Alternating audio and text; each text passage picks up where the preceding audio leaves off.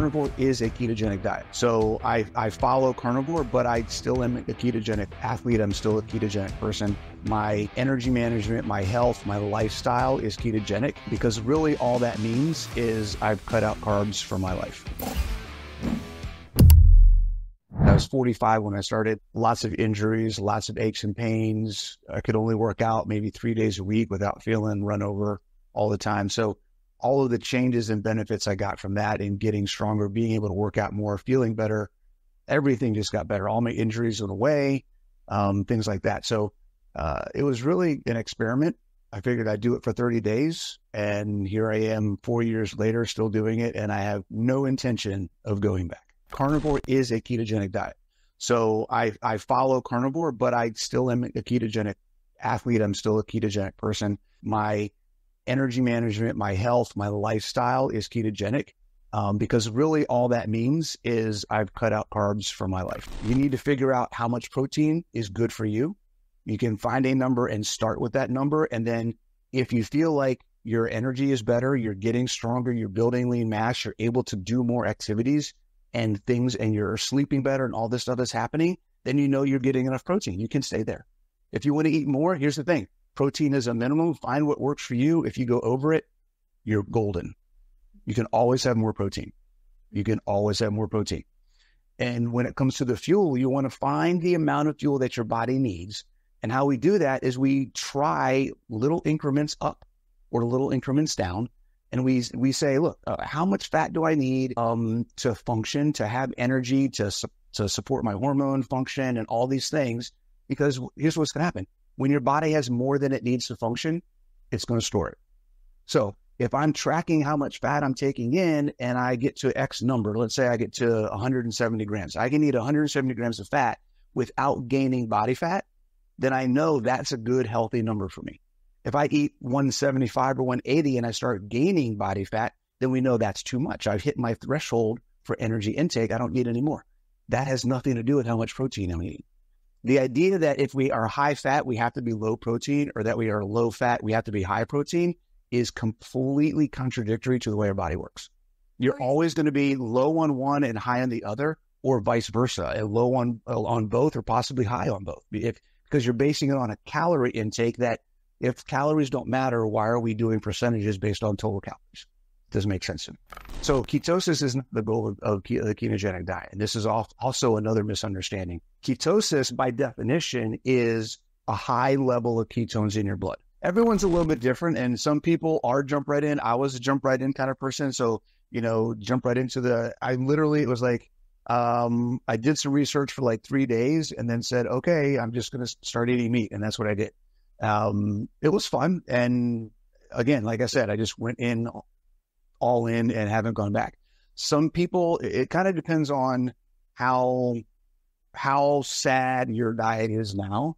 In standard American diet, we can, pun intended, and how much of a transition you actually have to make. So I was whole foods, paleo, kind of Whole30 kind of diet already. So there wasn't a lot of processed food. There wasn't a lot of carbs. It was mostly green veggies and things like that I cut out. I didn't have a huge transition to make. If someone's coming from a lot of processed food, a lot of seed oils, a lot of processed carbs and things like that, they may need to start with low-hanging fruit and slowly move their way into it. So let's say you're on the far spectrum of really unhealthy diet. I would say the first thing to do is cut out all seed oils and go with animal-based fats, number one. That's the first thing. Cut that out. Go with butter and lard and tallow, that kind of stuff for all your cooking. And then secondly, or at the same time, just generally increase the amount of animal meat that you eat. Your body needs a certain amount of fat to survive and function. Give it that. But you don't need to give it more than that, because then what are we doing? There's a diminishing return and it goes to body fat. It's not helping anything. And then the same with protein. Your protein needs a certain amount of protein to function. So find out what that is and give it that. You can give it a little bit more and it may help in some other areas, particularly if you're specifically trying to grow lean mass and build muscle and be athletic. But again, there can be a point of diminishing return. Now, it's not as harmful. Excess protein is not as harmful as excess fat, because it's not going to get stored as fat. It's going to get excreted from the body. Hey there, I wanted to let you know about my latest book, Body Confident, that's coming out in September 2024. Call it a critical thinking guide to your health journey, because it is a framework, a guide, a blueprint that's going to help you understand and be able to filter all the information that's out there on the internet that you're getting from social media, YouTube. Go to bodyconfidentbook.com. Prioritizing protein. Not only is prioritizing it important in the amount, but literally when you sit down at your plate, eat it first. Like, fill your plate up with as much protein as you think you can eat. If you want to have carbs in your plate, that's great. Realize that if you fill up on protein, you don't have to eat the carbs. And if you don't, no big deal. You got your protein, you got your fat, and you're good to go. I don't do a ratio. I just test and see what I need for each. And just like I was saying, so I'm currently doing about 200 grams of protein. That is my goal because I'm trying to maximize as much muscle potential as I can. And I'm doing about 135 to 150 grams of fat a day to try to manage I know that if I get to 170, 175 grams of fat, then I start putting on fat. So I try to stay, 10, 15, maybe 20 grams under that. So 135 to 150. 135 is what I put in chronometer, but I'm usually around 150. Fasting is another thing that kind of gets my goat. I think it's confusing for people, and people get caught up in trying to fast and miss out on the fact that their body needs nutrition. Get the nutrition you need first. Everybody that I've worked with who comes and says, I've been intermittent fasting, I've been doing high fat, I've been doing high protein, I've been doing this or that, or doing red light therapy, I'm doing cold therapy, I'm doing these ketones, whatever these biohacks and all these tweaks are for the proper human diet, aren't doing the proper human diet. They're doing, I'm eating some meat and then trying all this other stuff on top of it. Like, let's get back to the basics. Eat the meat, manage your fuel intake. Don't eat all fatty meat all the time. It's okay to have fish. It's okay to have filet. It's okay to have something that doesn't have some fat on it sometimes. You're not going to die. Your body needs a protein. Enjoy it. Muscle is grown during rest, not during work.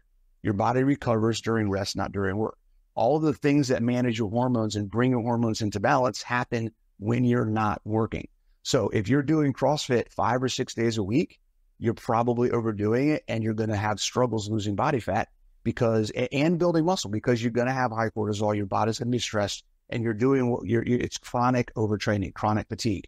What you want to do, there's a concept, anyone wants to Google supercompensation, it's an exercise science term that basically means when we stimulate a system, if I stress out a system and then give it time to rest properly, the next time I apply that same level of stress or that same stimulus to that system, it should be able to perform better. Outside of that, we're talking about general stress management techniques, about things that are happening in your life, your environment, your work, your family, your relationships, finances, your ability to mentally handle stress.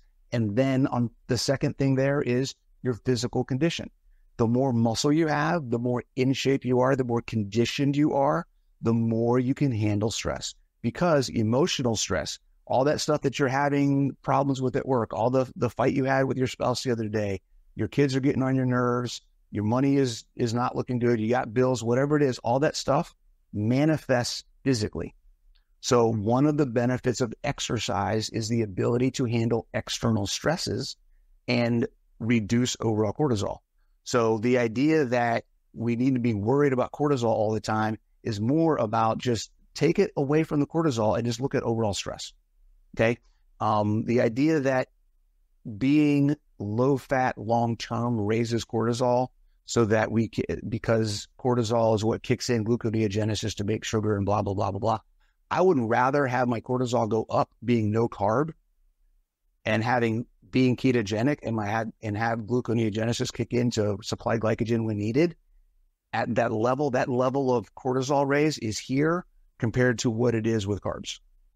It's really about looking at what is the lifestyle that you want to live. Why do I want to get in shape? Why am I doing this diet? What am I doing this whole thing for? It's about quality of life. So as much as everybody starts this for saying that they want to lose weight, they want to get skinny, they want to do all these things about the scale, it's really not about the scale. Something about their lives is limiting them. There's something that they're not able to do, or they're unhappy with, or they have discomfort, and they think losing the weight is going to fix that problem. What they really need to realize is that the weight is a symptom of something deeper, and that has to do with what their body can do and how their body is functioning. So fitness is all about, what do you want to do with your life? How do you want to live your life? I have a lot of people who their fitness restrictions are simple things like being able to walk up the stairs. And that's the challenge that can immediately affect the quality of their life if they could just walk up the stairs more times throughout the day. So their goal, my goal for them, and when I work with them, is your fitness program for the first week, the first 2 weeks, 3 weeks, whatever it is get to a point where you can walk up and down the stairs 10 times in a day and it feels easy. Because that's number one, that's the limiting thing in your life right now. So we want to overcome that. Number two, just getting you moving to the point where you can walk up the stairs and make it easy is going to improve your ability to move, your muscle, your energy management, all sorts of things that affect other areas of total quality of life.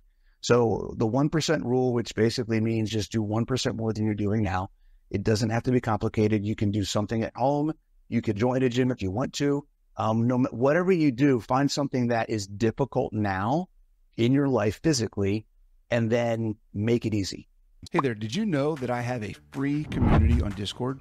If you go to discord.coachbronson.com, you can join my community, you can meet other people, you can engage in a group of individuals who are all searching for and having success in finding their context and the solutions that will work best for them. Hop yourself in there, discord.coachbronson.com.